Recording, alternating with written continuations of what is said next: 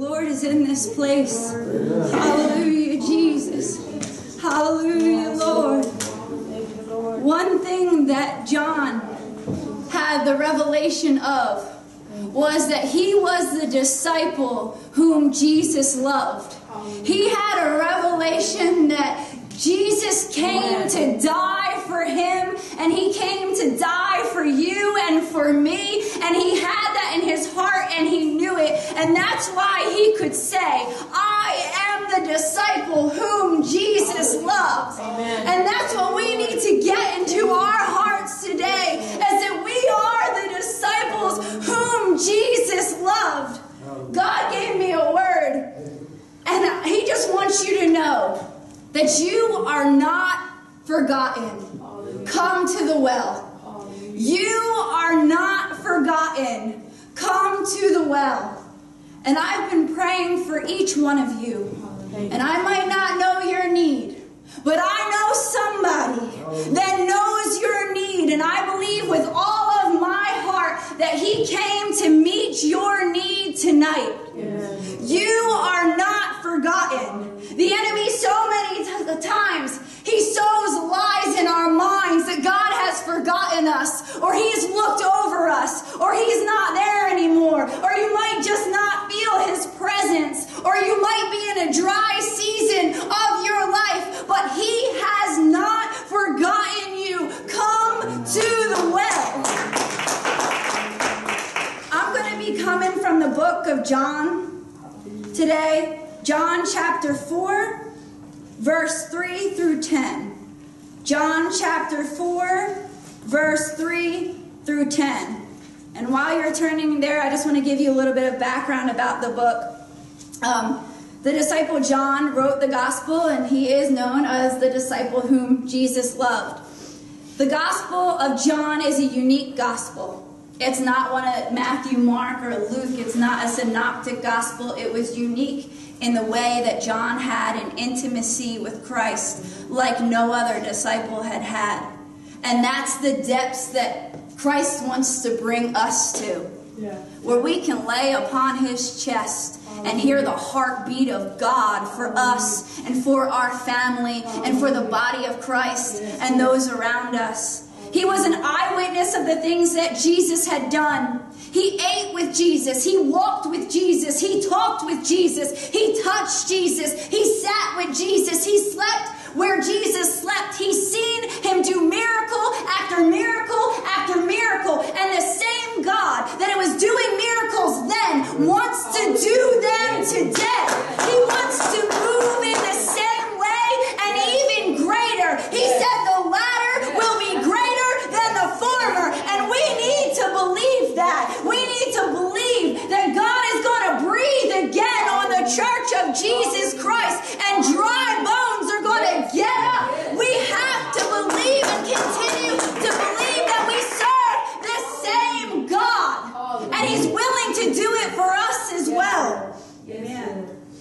He heard the call, and he dropped everything, and he went the way that Jesus wanted him to go. God calls us away from some stuff. He calls us out of some things. And some things we don't even want to let go. That was his way of life. That was his very livelihood. He was a fisherman. And he had to drop his nets and go with Jesus. And that's what... Do you count the cost? He counted the cost. He knew that going with Jesus was going to be so much more precious than whatever he had to hold on to. So if you're hearing the call tonight, if you hear Jesus calling you, let go of whatever you're holding on to and go with Jesus. Because what he has for you is so much greater than anything else you could obtain on your own. The book was written to Christians around the world. So it's written to you and to I. So I thought that was unique in itself, because the other books are written to Jews and Romans. This book is specifically speaking to universal people. So Christians around the world. And this book, John's book, its purpose was to behold your God. And I believe that's what God wants us to do. He wants us to behold our God, to behold His beauty, to behold His majesty, to behold what He did, like Naya was singing, upon the cross. He made a way when there seemed to be no way. He will make a way for you in the wilderness, in your circumstance, whatever you are facing, He will make a way. All you have to do is set your face towards Him. Set your face towards Him and behold your God, because He's going to move on your behalf. As long as you're trusting in Him and believing in Him, and it might look dark for the moment, but behold your God, because He's going to come through for you, because you are His child. You keep believing, keep believing, keep trusting. One step. Sometimes we don't even want to get out of bed in the morning, okay? But just put one step in front of the other, one step in front of the other, and behold your God, and He will move on your behalf.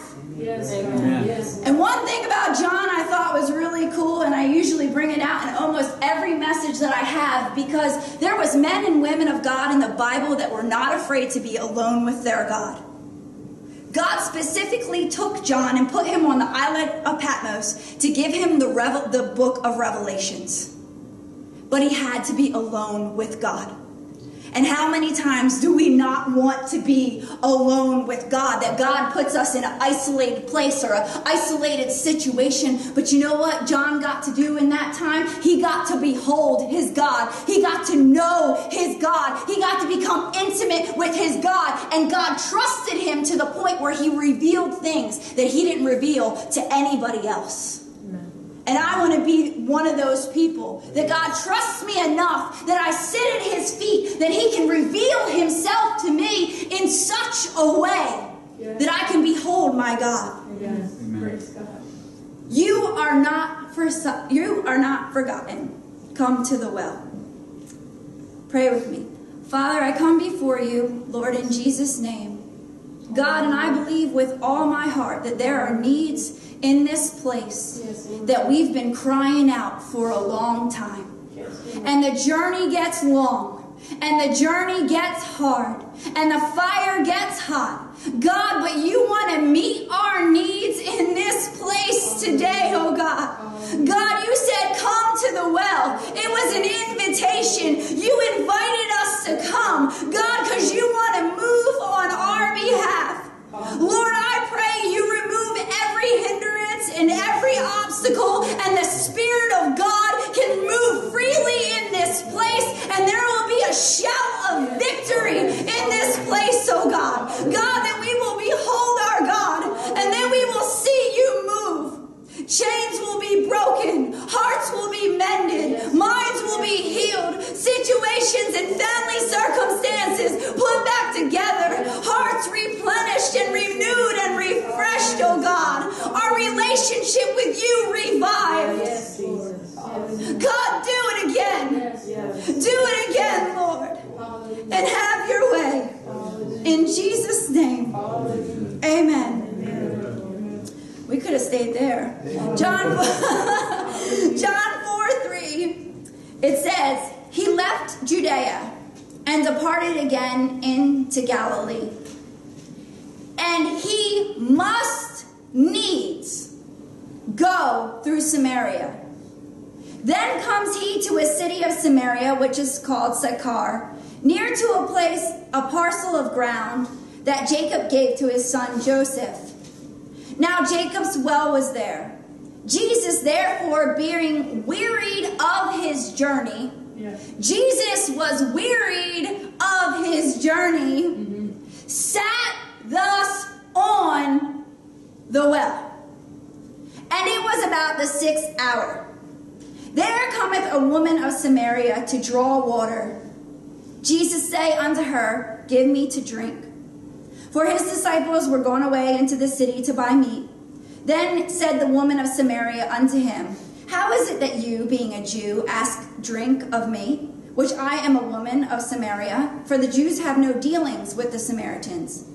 Jesus answered and said to her, if thou knew the gift of God, and who it is who says to you, 'Give me to drink,' you would have asked of him, and he would have given you living water." I want to talk to you today about the woman, the well, and the water. The woman represents us. The well represents Jesus. And the water represents the operation of the Holy Spirit in our lives. The woman, the well, and the water. Right before this story takes place, John the Baptist is having a discussion with his disciples and the Jews. And they're debating the age-old debate about purification and should we hold laws and rituals or should we live by grace and faith in Jesus Christ. And John goes on to prove through Scripture and points them to Jesus. One thing that we always need to do is not even debate over this and that, but point them to Jesus. Keep pointing people to Jesus Christ. Just keep pointing them to the cross and pointing them to the blood and pointing them to the only one that can help them. Because we can argue about this and that until we're blue in the face, but keep pointing them to Jesus. John the Baptist did it, and that's exactly what we need to do. And he begins to prove through Scripture, he that cometh is from above, and he is above all. So he's saying he's above all man, he's above all humanity, he's above all. Point blank. This one that comes is above all. He that receives my testimony, he that receives his testimony, set his seal that God is true. And I thought this was pretty cool because it says in the ancient days, they would write a document, and if you agreed with the document, at the bottom they would set a seal on the document. But it was at the foot of the document. See, God's revealing himself to us. And as we bow down at the foot of the cross and agree with who Jesus Christ is and what he did at the cross, the Holy Spirit sets his seal of approval upon you, moves on the inside of you, and now you have a seal of testimony that Jesus Christ is who he said that he is. Amen. That's good. So he begins to prove this. He continues to say he's the giver of eternal life. This is right before the woman at the well. And I'm making a point because he was about to reveal himself to her. And they were having a debate before that over what was right and what was wrong. And they just said, just Jesus. It's just Jesus. It's only Jesus. He's the giver of eternal life. He speaks the mind of God. He speaks the word of God. He has the Spirit without measure. Whatever you need, it's just Jesus. He's just pointing them back to Christ. And then John places us right before this story, and this is the place that the woman had to come to, is at a crossroads. He says, he is the giver of eternal life, and he who believes on him shall have life. But he who does not believe in him, the wrath of God should abide on him. So there's only one way or the other. There's no in between. There's no middle ground. You're either sold out for Jesus or you're going the other way. And it says if you do not believe on him, that the wrath of God abides on you. And they're telling this right before he's about to come face to face with this woman who does not know him. The word here, believe, is pisteo. It says, if you believe on the Son, you have everlasting life. Believe is pisteo. It means to have faith or to entrust one's spiritual well-being.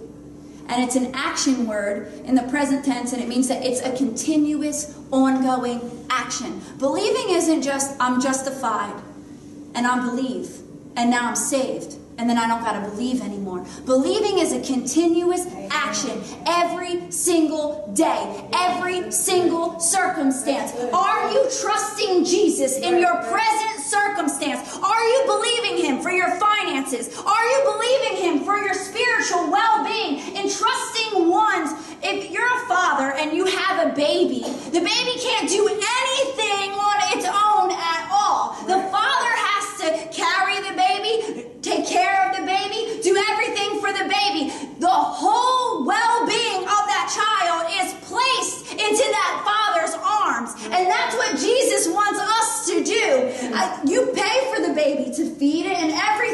So Jesus wants us to place our whole self, everything that we have in his hands, that he would take care of us, no matter what it looks like. Are we believing? See, believing is so much deeper than just believing to be saved. Are you believing him every single step of the way? And I'm not preaching at you. I'm preaching to myself first. Because am I trusting him every single step of the way? That leaves a personal decision. You can be married. You can even, Nye and I, we're best friends. But there are times that she has to make decisions and I have to make decisions. And we can't ride on each other's faith. We have to walk this out on our own. And when we stand before the Father, he's going to say, what did you do with my son? Are you going to continue? Did you continue to believe in my son? Did you continue to trust him for provision in your life? Are you going to continue to trust him? Did you trust him? And no one else is going to be beside you but you. Amen. Yeah. So it's so personal. Yeah. Yes, that's right. When he showed up on the scene with the woman, it was just him and the woman. That's right. That's right. No one else was there. It says that the next part I have, it says Jesus' journey to you, or to the woman. He was leaving Judea, okay, which was really, really south. And I had a map, but it didn't turn out right, so bear with me. So Judea was like really, really south, and Galilee was all the way up here north. Okay, it was 120 miles, and I don't know if anybody likes to run in here. I like to run, and I can only run probably about 4 miles. So 120 miles was a really long journey to get from point A to point B. Right. But the thing is in the middle is Samaria. And the Jews did not like the Samaritans at all. And what they would do is they would travel, and they would go on the other side of the Jordan, and they would go around Samaria, and then go back down to Judea.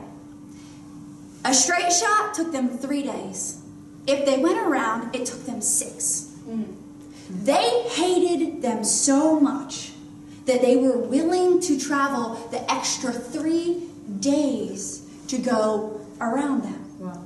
So for Jesus to say, I must needs go to Samaria, there was a need in Samaria that God wanted to meet, and no one else was willing to go there. And how many times do we feel like we are the outcasts, or we have messed up and we have blown it so bad that nobody wants to be around us, nobody wants to face us, but Jesus says, there's a need I gotta meet, there's a woman I gotta see, there's a person that I gotta go to, that I have to show them that I love them no matter what. Amen. And I believe this part of the story showed me so much.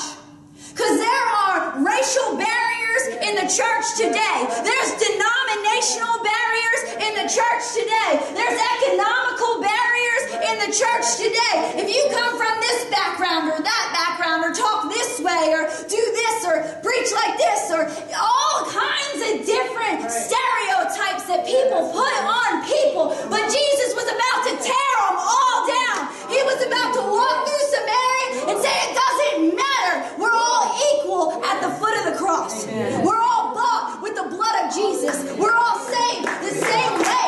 It doesn't matter. He was just going to tear it all to pieces. Praise God. And they were half-breeds. So they were half Jews and they were half Gentiles.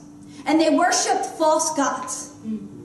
But Jesus was going to show up and say, I am the real God. Yes. I am the living water.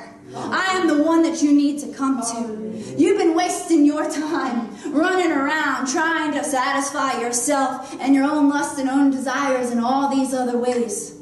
But I'm coming. I'm on my way.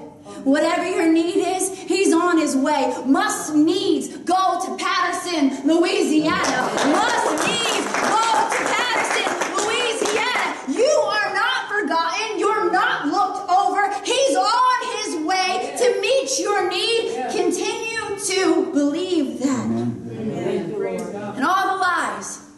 That the enemy tells you that it's over. Yeah. It's not worth it anymore.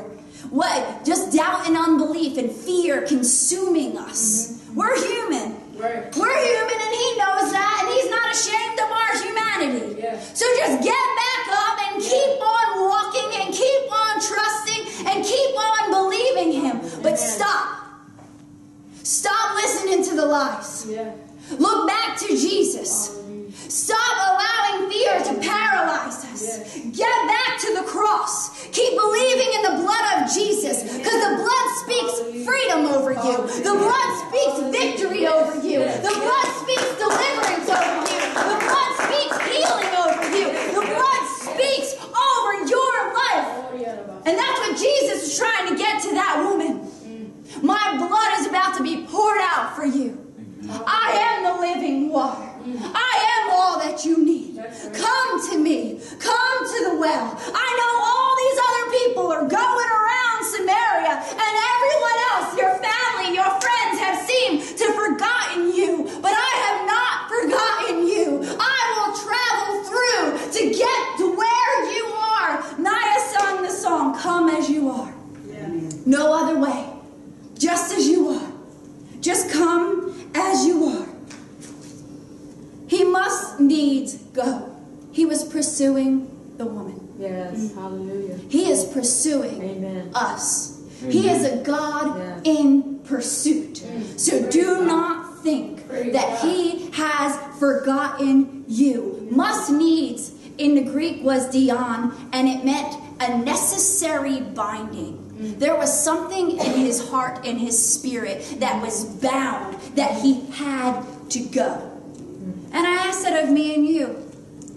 I know there's something in my life that God is dealing with that I feel bound in the spirit too. And sometimes I don't always want to do what God is asking of me to do.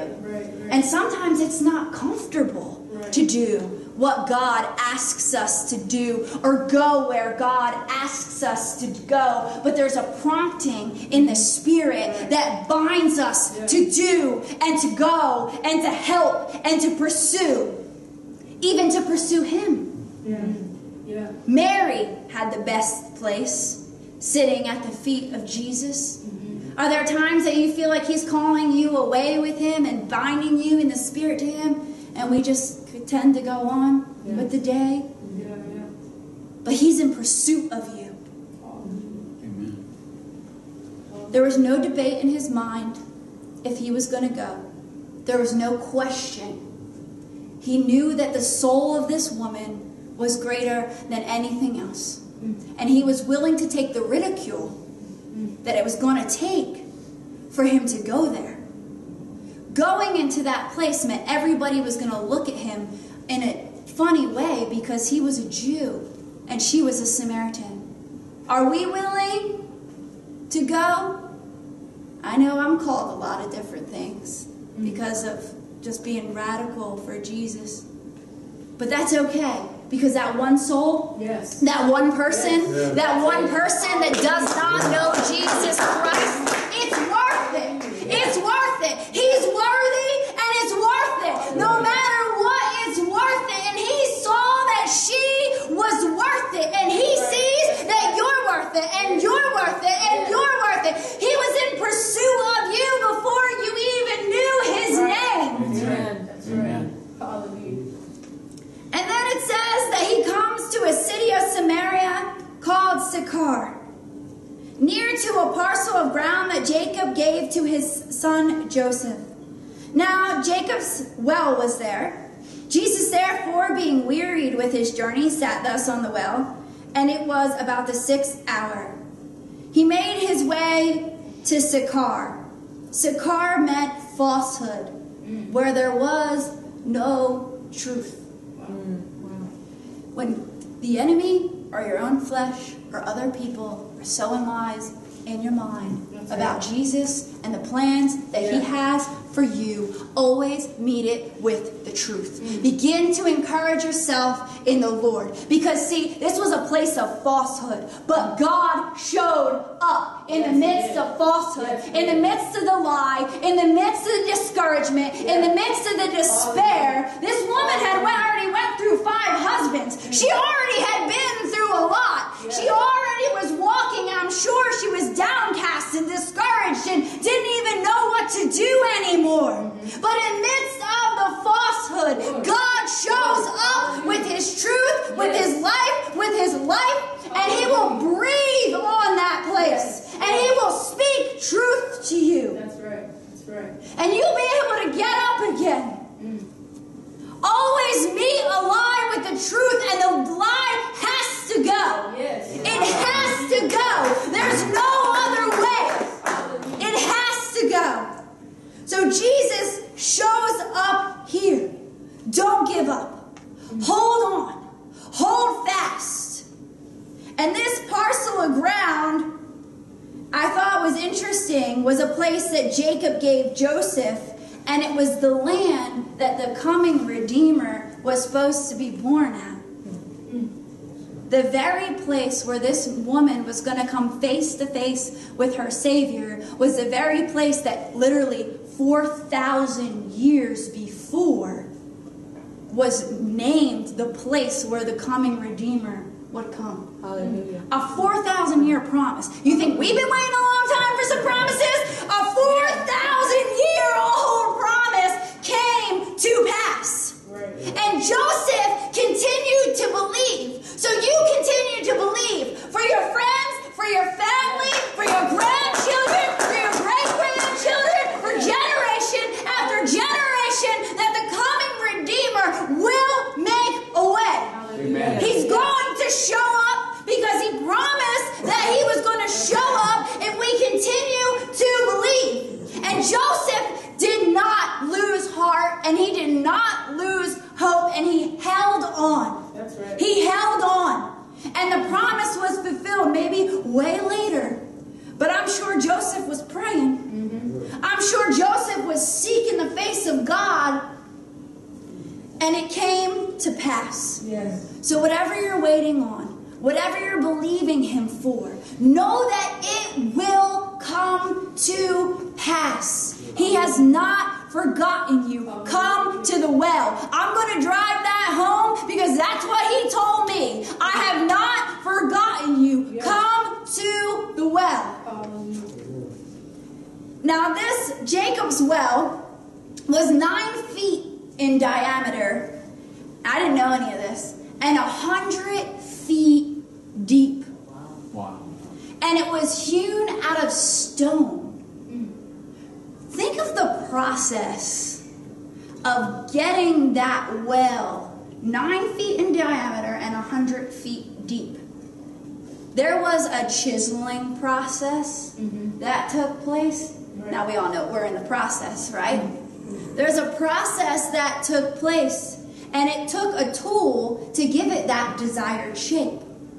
Well, the Holy Spirit is also working on our behalf to chisel and to mold and to shape the desired way that Christ be formed in us. Yes, yes. But see, He doesn't want shallow Christians. He doesn't want surface Christians. He's calling us to a deeper place. And it took work to get down to that deep place in Jesus. And I'm not talking about our works. I'm talking about let Him work. Let Him work on our behalf. Not us working. But that takes some surrender, some letting go, some allowing Him to do what He needs to do, because He wants to take us deep. There's souls at stake.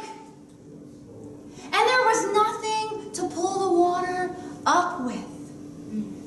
So there's nothing in our hands we bring. Simply to the cross we cling. Hallelujah. There was nothing to bring the water up with. They needed something to draw with. our faith gives us access to the throne of grace. We have access. So when the enemy comes in to tell you that you don't have access, you tell him, by the blood of Jesus, I have access to my Father's throne. I have access to provision. I have access to freedom. I have access to deliverance. I have access to healing. I don't know about you, but I've been praying for healing for a long time. But I'm not going to stop believing God. I'm going to continue to believe God that he's going to touch my body because I have access. I am a child of God. You have access to the water. Amen. It was you, not a rock. He is your rock.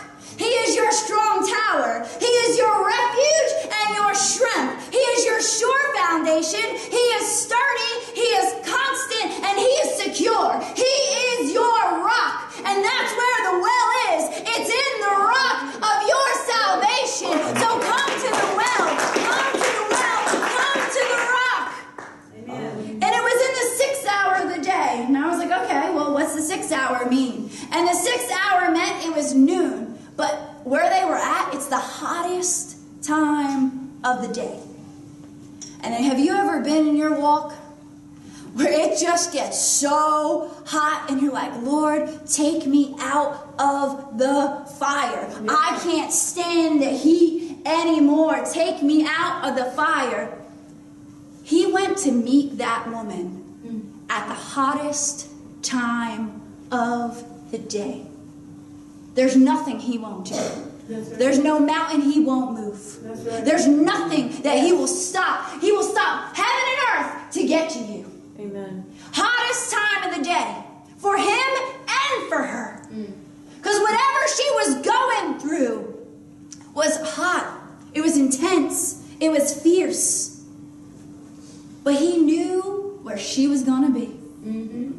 He knew exactly at the time and the place where she was going to show up. And he knows exactly at the time and the place where he needs to meet you. And exactly what he needs to do for you. Yes. He shows up right on time. And to reveal himself. But what I like most about this story was he met her in the light. He was not ashamed to be called her God.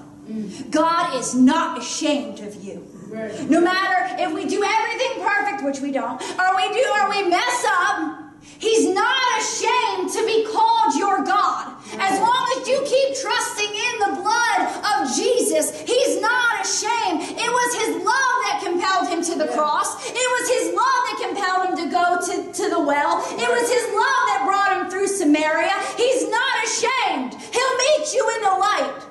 And he'll show everybody else around you that he is with you and that he is your God.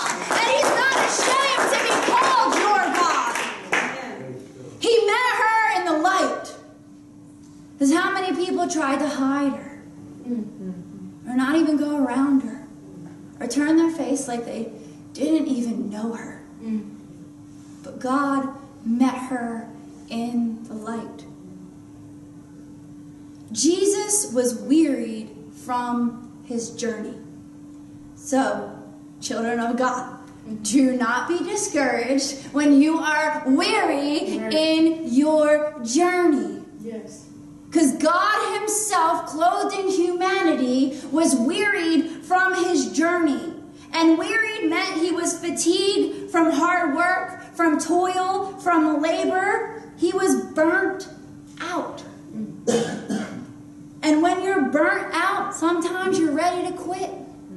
Sometimes you're ready to throw in the towel. I am not acting like a perfect Christian so many times. I've been ready to turn away and throw in the towel. It's too much, Lord. I'm too tired, Lord. It's too hot, Lord. But Jesus was touched with the feelings of our infirmities. Yes. He knew that it was going to be like that. So what did Jesus do? What did he do when he was weary? And I really liked this. He sat thus on not by, on the well. Can I borrow this real quick? Are these connected? You can take one off. Okay. Come on. All I want you to do is sit. Okay? Wait. And we laugh, right? But this is what Jesus is telling us to do. He's saying, all I want you to do is sit. Just rest. Rest in what I have done for you. It's already finished. Amen. It's already accomplished. Amen. When you sit down, you take all the pressure off of all your nerves and all your muscles, and you become relaxed, peaceful, and still. You're not moving. You're immovable. You're just resting. Sit down, settle down in Jesus. Yes, that's good. Let him work. Sit down, settle down, take all the pressure and all the worry and all the care and sit on the well. He is the source. And also, when you're sitting on something, you have to trust it. Like she had to trust that this chair wasn't going to collapse underneath of her. Right. You need to trust the one that is holding you up. Trust the one that you're sitting down and settling down in, and you can trust him because he died on the cross for you and he rose from the grave for you and he already did it. Yes. So you can trust him. You can sit on the well and it's going to hold you up. Just sit on the well. Stop working. Stop laboring. Stop toiling. Stop trying to do it all yourself. And I'm telling you, Jesus did it. We need to do it too. Just go sit on the well and let him lift all that care and all that burden, and you're weary and you're tired. Just sit down in Jesus. Yes. And let him take care of the rest. You did a great job. I told you it wasn't going to be scary. You missed it. Sit down, settle down on the well. He's the source. Sit on the well. But then he's got more for you. Once you sit on the well, you got access to something else. You got access to the living water. You got access to the Holy Spirit. You got access to the one that can tear down strongholds and move mountains and change our mindsets and move on your behalf, move on your family members. You got access to the living water. Just sit on the well. But he only works within the framework of the cross. Holy Spirit can't move if you're trying to do it all yourself. That's right. So learn to just go sit on the well. And when you sit on the well and you're trusting and you're believing in him, in one day he can do so much more than we tried to do in 100. In one day, one touch from the Master, one touch of his hand, one moment in his presence can change your whole mindset. One touch from the Master can heal your body. One touch can save multitudes of people. Amen. One touch from the Master. And then it says in verse 7, there cometh a woman of Samaria to draw water. Jesus says unto her, give me to drink. And I'm going to skip to verse 10. It says, Jesus answered and said unto her, if thou knew the gift of God, and who it is who says to you, give me to drink, you would have asked of him, and he would have given you living water. I want to point out a contrast. She came to draw, and he came to give. That's good. She came to draw the water, to try to work it out herself. But he said, I just want to give it to you. It's a gift. It's a gift, and that's how God works. Faith and grace. We don't have to work for it. We don't have to earn it. we're such a performance-based mindset. If we work this much or we look this good, then we'll get and we'll get. And that's not how God works. That's right. It's just a gift. You didn't have to work for your gifts for Christmas. You didn't have to work for your gifts for your birthday. They were just gifts that somebody that loved you wanted to give you. But then it says, the woman of Samaria. And later on in the story, we see that she's exposed. Christ exposes her to herself. And that's always the first step in what God is going to do with us, is he needs to expose us to us. And normally we don't want to see what God has to show us. But it's needful, because we need to know how desperate we are and in what kind of need we need him. And he begins to show her. It's later on in the story. It was way too long of a story to preach. And he shows her she had 5 husbands, and the one that she is with is now not her husband. So he begins to show her. She's face to face with a holy God. Even though he was clothed in humanity, he was still deity. He was still holy. So when you come in contact with a holy God, you can't even help but to be exposed to you and to see what's in our hearts. And that's okay, because God doesn't show us those things to hurt us. He shows us those things so that we surrender to him and he can raise us up. And that the Holy Spirit can work in and through our lives and we become more like him. And for her to recognize her spiritual thirst. There was a thirst there that she tried to fill with other things. And there is a thirst in every single human, because that's the way that God created us. That only he can fill. That only he can satisfy. So he came at a time in her life when she was broken and where she was distraught. And he said, okay, are you ready?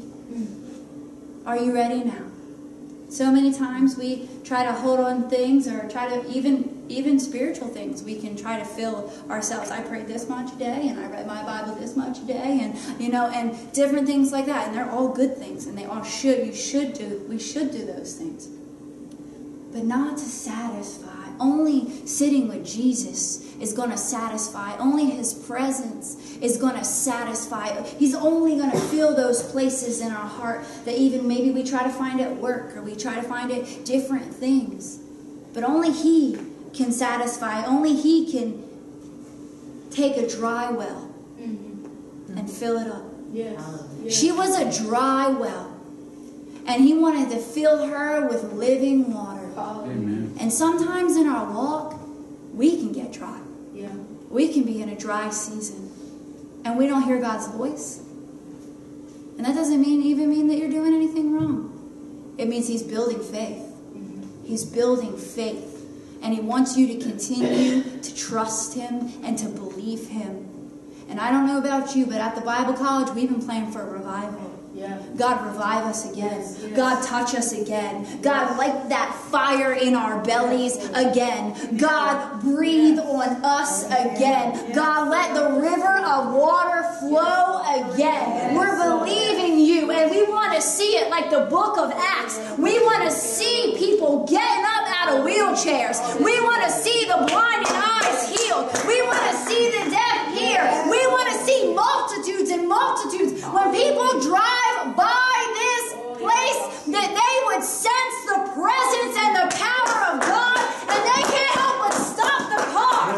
We want to believe that they're just going to keep coming in and coming in by the droves, because you have the living water. You have the well in this place. You're believing God and trusting God in your own lives, and it's going to come out because your relationship with Jesus, when this is right, it's going to come out this way, and people are going to see it, and they're going to want it, because you're going to have something that nobody else has. You're going to have the water of life, and you're going to be able to tell them where they can get it from. So keep believing him. Keep trusting him. And I kept asking the Lord, why did because you asked this woman to give you a drink. Like, I'm not quite understanding why you would ask her to give you a drink. And I seen it this way, and you might see it another, but I saw it as an exchange. It was her life. That's good. For his. That's good. Because she had nothing to draw with. Yeah. She didn't really have anything to give him. That's right. Why would he ask her for something when she didn't even have it to give? That's good. Yeah, that's good. Hallelujah. And that's why I said, nothing in my hands I bring. Nothing can we bring, but simply to the cross we cling. Simply to the blood of Jesus. She was making the exchange of her life. She was giving him her life, that he would give his to her. There's nothing to draw with. He's pursuing. He might be pursuing in an area of our hearts and in our lives that we're not quite surrendering yet. But he's pursuing because he wants that river of water to flow in that area of our lives. He wants more of you. And sometimes we're like, God, I have no more to give. And then he asks for more. And he asks for more because he wants to make an exchange. When you give to him, he will give you so much greater. Yes. And you will be spiritually stronger and stronger in the faith. Amen. Stronger in your faith because you trusted him. Once she was a moral outcast, and now she's a part of the kingdom of God. Amen. Think about that. Do you remember when you were saved? Once a moral outcast, Yeah. and now a part of the kingdom of God. I remember when I was saved. I remember the way I was. I lived in Atlantic City, New Jersey. No one would come my way anymore. I had burnt every bridge possible, from family to friends to co-workers. I had nothing left, nothing at all. I was lucky I even had the clothes on my back. And long story short, but I ended up getting locked up, and Jesus met me in jail, and then the chains came off. Okay? So he can meet you as I am. Shackles and orange jumpsuit and all. As I am, just as you are, just come to me. He was in pursuit of me. That's right. That's right. He was in pursuit of me. Totally moral outcast. But he wasn't afraid to come through Atlantic County. He wasn't afraid. Must needs go through Samaria. He wasn't afraid to show up and show off in the light and say, I'm not ashamed. She might look like this now, but wait till you see her when I'm done with her. And he ain't done yet. So I'm getting excited to see what more he's going to do. Yes. Amen. Hallelujah. Is he calling you deeper? These are some questions he asked me. Do you need revival for something that might be dead? Yes. Something that might be dead in our lives or in our families, in our hearts? In an area of your relationship with him, does it grow dull or stale at times? Has he just been silent? Do you need to hear him? Are we in a dry season?